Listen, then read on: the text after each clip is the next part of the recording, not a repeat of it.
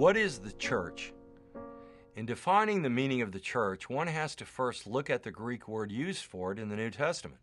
The word for this is ekklesia and is defined to mean a called out assembly. The English word ecclesiastical comes from this Greek word. The term ekklesia can be used of Israel in the Old Testament according to Acts 7:38, but is more frequently used in the New Testament for the church in two primary ways. Vine's Expository Dictionary points this out when saying the word ekklesia for the church has two applications to companies of Christians. A, to the whole company of the redeemed throughout the present era, the company of which Christ said, "I will build my church," and which is further described as the church, his body. B, it can refer to a company of professed believers, and in the plural with reference to churches in a district. The church, then, is a called-out body of believers in Jesus Christ that compose both saved Jews and Gentiles taken out from the nations of the world from the day of Pentecost in Acts 2 until the rapture, which will conclude and finish up the present church age. Biblically speaking, the church is not a building or a denomination, but all the body of true born-again believers. All those who have placed their trust in Jesus Christ for salvation are members of the true church, a spiritual temple, not a physical building. This is highlighted by what Paul says in Romans 16:5. Greet the church that is in their house.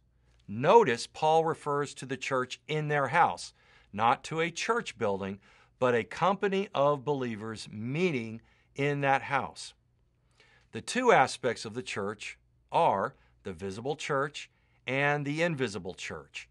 The visible church is seen with a physical assembly of presumed Christians gathering in churches around the world. The visible church has a mixture of true and false Christians, the wheat with the tares of Matthew 13. The invisible church are comprised of only true born-again believers, which are known to God, spanning from the birth of the church in Acts chapter 2 until the rapture.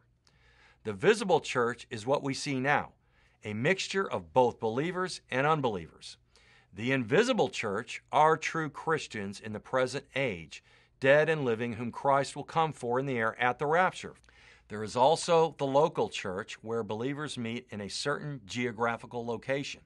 Paul speaks of the churches in Galatia, an example of the local church, Galatians 1:1 and 2. There is the one universal church in which all true believers saved by Jesus Christ make up the one community gathered out from every tribe, kindred, tongue, and nation of the world. 1 Corinthians 12:13, Galatians 3:28, and Ephesians 1:22 and 23. The universal church is not under a banner of one denomination, but comprises all born-again Christians from various denominational backgrounds that exist within the pale of biblical orthodoxy. The founder of the church is Jesus Christ alone. He is the builder of the church as stated in Matthew 16:18. Jesus said there, "I will build my church." As the founder, Jesus Christ is also the head of the church, its life and author, Colossians 1:18, Ephesians 5:23. The foundation the church is built upon is Jesus Christ and who he is, the Messiah, the Son of the living God, just as Peter confessed and Jesus affirmed in Matthew 16:16 and 17. Peter reiterated this in 1 Peter 2:4-6, pointing out that Jesus Christ himself is the cornerstone, and all believers like Peter are little stones being built up a spiritual house, which is the church standing on the foundation of Jesus Christ. As it is written, "For no other foundation can anyone lay than that which is laid, which is Jesus Christ, and that rock was Christ." 1 Corinthians 3:11 and 10:4. The function of the church is to obey the Great Commission Christ gave them, to preach the gospel, baptize new believers, and make disciples of all nations for Jesus Christ during the present age, Matthew 28:16-20, Acts 1:8. Another function of the church is to train and equip fellow believers for the ministry of evangelism and discipleship. We learn this from Ephesians 4:12. The Word of God is to be taught in the church and proclaimed to strengthen one's Christian faith. 2 Timothy 4:2.